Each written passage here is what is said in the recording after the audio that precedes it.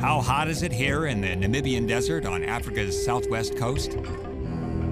So hot that this shovel-snouted lizard has to thermoregulate. It lowers its entire body temperature by letting heat escape through its lifted feet.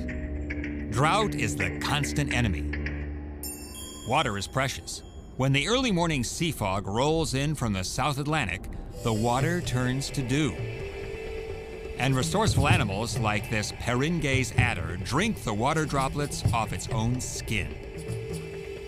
Then it's time to look for food. Ever wonder how a viper like this one manages to motor across the hot shifting sands of the desert? The Peringa's adder does it by lifting most of its body off the sand. This is called sidewinding. And this sidewinder has turned it into poetry in motion. This lizard has buried itself to escape the sun.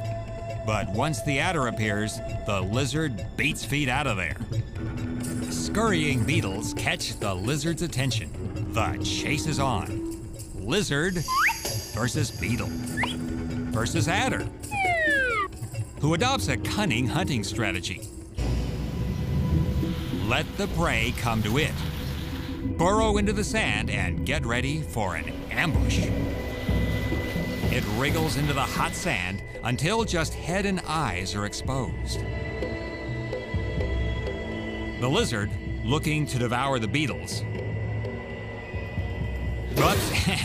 gets devoured itself.